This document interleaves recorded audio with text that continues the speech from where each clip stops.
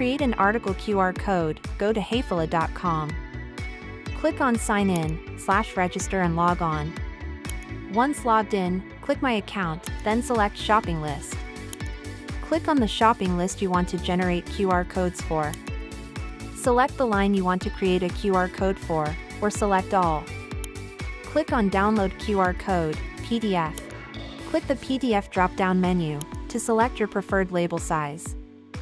Click Download. Print the QR code and mount for easy scanning. To scan the QR code for product reorder, log into heyfilla.com on a mobile device.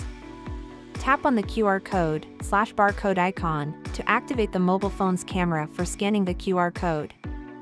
Once the QR code is scanned, tap the pop-up and it will take you to the product detail page, where you can place your order.